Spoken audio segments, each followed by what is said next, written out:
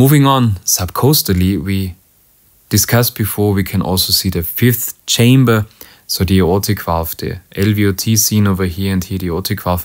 You simply have to tilt more so the beam of the transducer, or the transducer is looking more cranially. And here you see that there's the aortic valve. You lose a little bit of sight of the left atrium, but you get a very nice view of how the valve is opening. Also in this case, you can take a look if there's pericardial effusion present, and you might think that here is a bit of free fluid. Overall, in this case, it's definitely not pathological.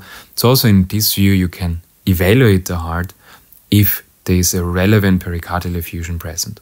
So this specific patient presented with dyspnea and more signs and symptoms of heart failure. And there is a very, very localized pericardial effusion around the left ventricle and also the left atrium. You can see it even better in this 5-chamber view. So this is even a little bit of an over-rotation from the 5-chamber view. And additional features here include this septal bounce. So there is a septal bouncing. This actually turned out to be constrictive pericarditis. And the first views you can get in this patient already from a subcostal approach, which show you, even though it's in the far field, a localized pericardial effusion and this weird movement of the interventricular septum called septal bounce. So this is a point of care setting. This patient had several infections, also tuberculosis and a pericardial effusion due to the infection, and indeed ended up having constrictive pericarditis. Now there are some more views we have to take a look into. So the subcostal short axis view, for example, is something you do not want to miss.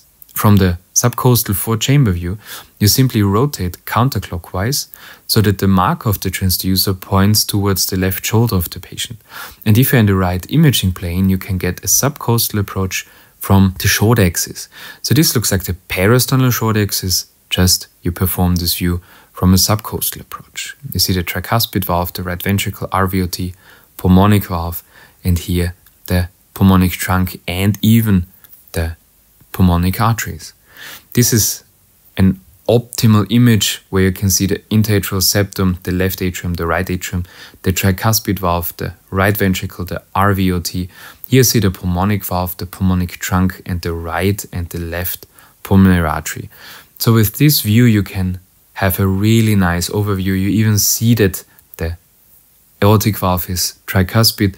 You can even measure here, for example, with the pulse wave Doppler, the pulmonary acceleration time. So this is an important view, especially if the parasternal views are not possible or if they are not that good. So from this subcostal approach, you really can differentiate that the aortic valve is tricuspid, the right coronary, the A coronary, and the left coronary cusp is seen. If you have a pulmonary embolism, you can sometimes even visualize it directly from this subcostal approach. Additionally, when you start at the aortic valve, you can move and tilt the transducer. So it's actually more the tilting from the aortic valve towards the apex. So as you would tilt the transducer in the parasternal short axis, you can tilt the transducer in the subcostal short axis as well. You can move from the aortic valve to the mitral valve, visualize as seen here the tricuspid valve, the pulmonic valve, the pulmonary arteries, the right ventricle, the interatrial septum, the RVOT.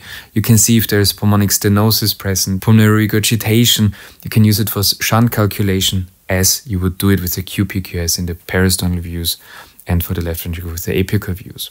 You can even look for wall motion abnormalities if you have the optimal view towards the left ventricle from the subcostal approach. It's simply the same as you would do it parasternally. Here are some examples where you see a calcified but not stenotic aortic valve. Also, the aortic root seems borderline. There is an extrasystole, ventricular extrasystole, the RVOT, the pulmonic valve, and this dilatation of the pulmonic trunk, and the right and the left pulmonary artery are also dilated. The left atrium from this approach also seems dilated. Of course, you need the other views to really quantify, but again, you get a lot of information out of these views. You can use M-mode as well in this situation. So you can even see the aortic box in the center of the image, and you can even visualize the tricuspid valve. So from the subcostal approach, you can do basically what you want. The one important thing you have to be aware of is the angle. So in this case, you want to measure the pulmonary acceleration time and the signal of the RVOT, and after the pulmonic valve, you want to place the pulse wave Doppler, but if there is the angle which is not optimal, you will not get accurate signals. So always be aware that the angle should be as optimal as possible, because if you do not have the optimal angle, the signals you get will be simply not true. In this case, you have truly a dilatation of the aortic root. Still, this is a subcostal short axis view. And if you tilt the transducer caudally, you do see here the left ventricle, here the papillary muscles, before there was even a mitral valve. So from the mitral valve towards the left ventricle, starting from the aortic valve, you can visualize all the structures of the left ventricle from the aortic valve, LVOT, to the mitral valve, to the papillary muscles, to the apex.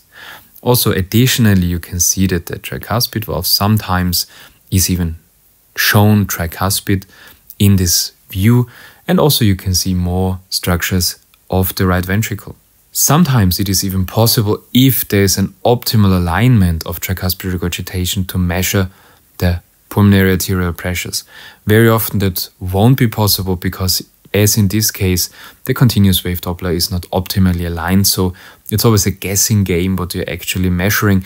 But if you have the optimal signal with an optimal curve, you can even try to measure it from this subcostal approach.